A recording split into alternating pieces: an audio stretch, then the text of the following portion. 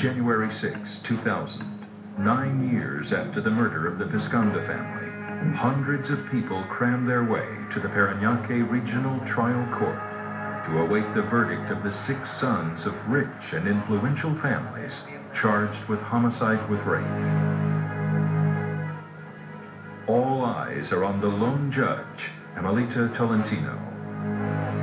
Television and radio stations cover the event live.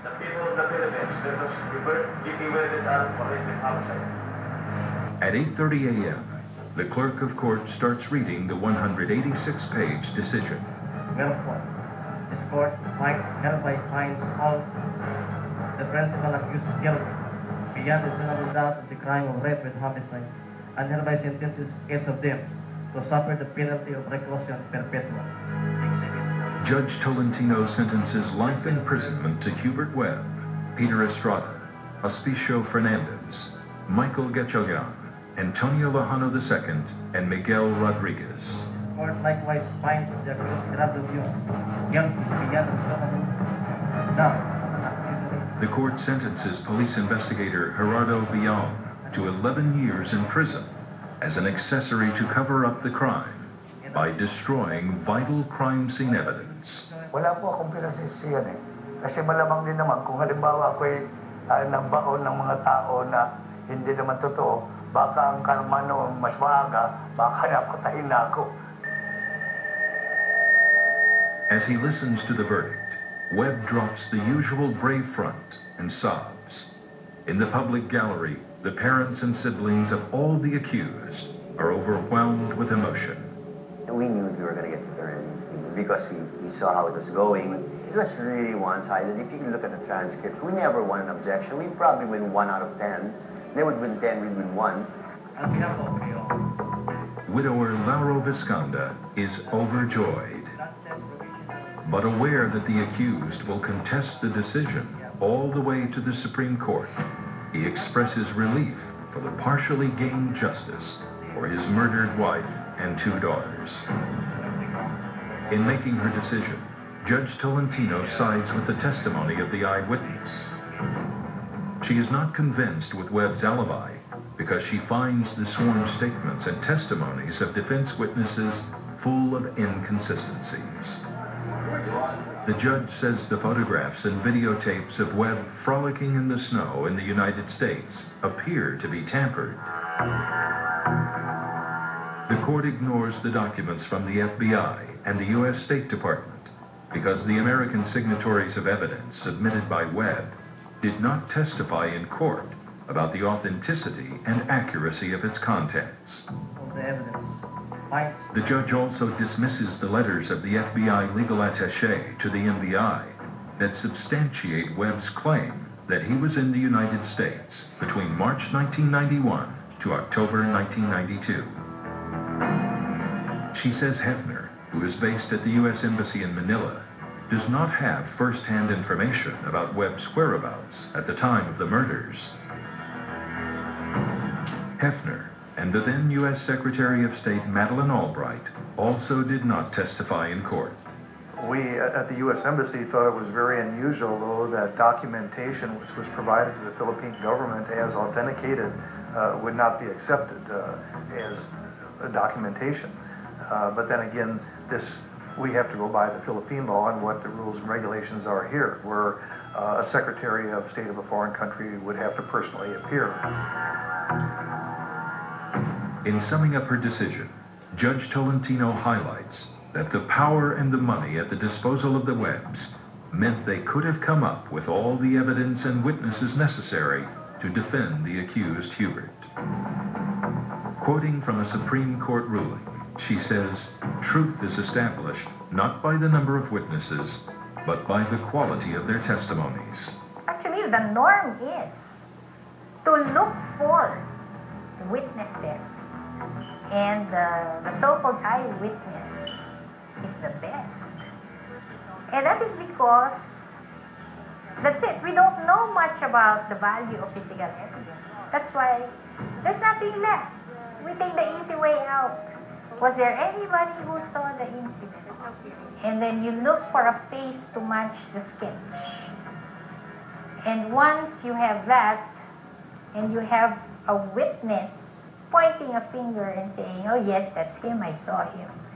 Even if he's wrong, this witness is wrong. People lie, by the way. People make mistakes. People could be paid to say anything.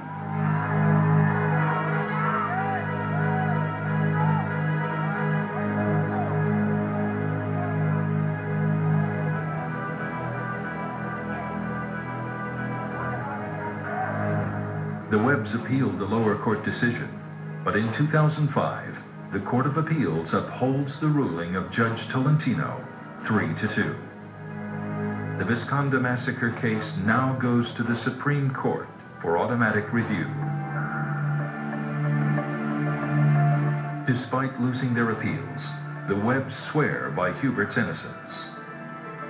They elevate to the Supreme Court Hubert's appeal for a DNA analysis, even volunteering to pay for it. Consulted by the Webbs on DNA testing, Dr. Raquel Fortune, a renowned forensic pathologist, believes DNA analysis could prove the guilt or innocence of Hubert Webb in the Vizconde Massacre case. But they're willing to pay because they're serious, they're sure it cannot have been him, and therefore his DNA is not there. 13 years after Webb's appeal, the Supreme Court grants his request for DNA testing, but the High Court order cannot be undertaken. The vaginal smear taken from Carmela Vizconde containing the DNA is missing. Both the NBI and the lower court claim that the specimen is not in their custody. The Supreme Court halts any further DNA investigations. Enraged, the Webbs file an urgent motion to acquit Hubert because of the failure of the government to preserve vital evidence that could prove the innocence of the accused. They say Hubert was denied due process, which is grounds for an acquittal. The DNA examination would have conclusively shown that the person who had access to Carmela would have left spermatozoa in the corpse of Carmela. And that which was taken from the corpse of Carmela Vizconde would have shown who was the one who had access, and it would have shown that it was not Hubert Webb.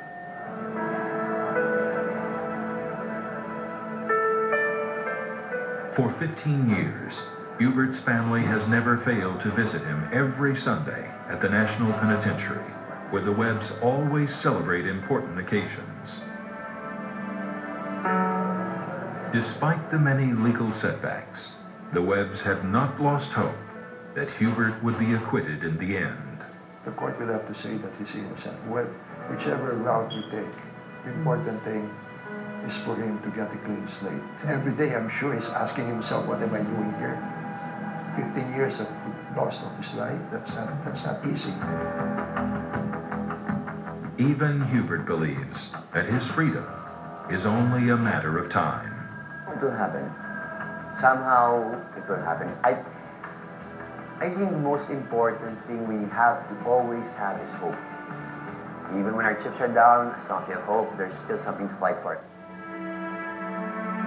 To him, the most worrisome aspect of the case is that the real killers are still on the loose. What's bothering me is those crazy-minded individuals are out there, and we're paying the price for their sins. It's not going to be that it's there somewhere, because it isn't us, it isn't me. December 2010, 2 months after backtracking from the order for DNA testing, the Supreme Court catches the whole country by surprise. 7 magistrates vote to acquit Webb and his alleged conspirators, while 4 justices uphold the guilty verdict of the lower courts and 4 others abstain in the decision-making. Hubert Webb and his fellow accused are set free. In a vote of 7-4, with 4 justices taking no part, has acquitted Hubert Jeffrey P. Webb. The High Court ruling says Alfaro is not an eyewitness, but an NBI informer. Hearing the good news, relatives rush to the National Penitentiary to welcome all the accused.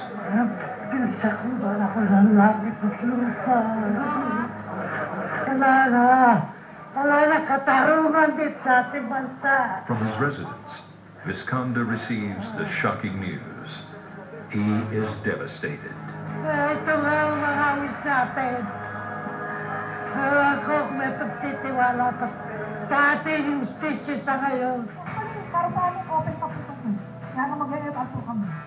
While lawyers of Lauro Vizconde ask the court to reconsider its decision, families of the accused prepare to file cases against personalities responsible for robbing 15 years from the life of their 6 young loved ones. Among those likely to face charges are Judge Tolentino, Jessica Alfaro, agents of the National Bureau of Investigation, and prosecutors who built and handled the case. Pwedeng ganun? Kailangan namang managot? Sino ba ang mananagot dito? 15 years nagdusang anak ko. It has to happen. The facts, the truth has to be out there in the next several weeks. The Justice Department joins the fray and announces a reinvestigation of the Vizconde Massacre case.